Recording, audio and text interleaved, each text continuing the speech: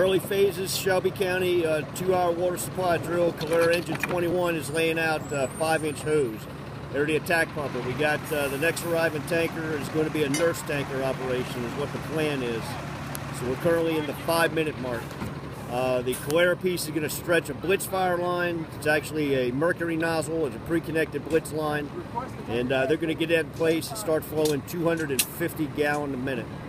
And then we're going to go from there. Meanwhile, other units have been dispatched. So we're set up to run a nurse tanker. At the end of the line here is a manifold. So we do not have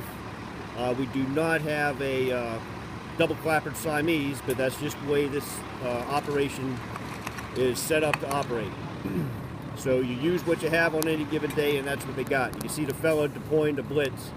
So he's going to stretch about 100 feet of that and get that ready to go. They're on the clock about 3.5 minutes for the flow water, and we'll check back in with them.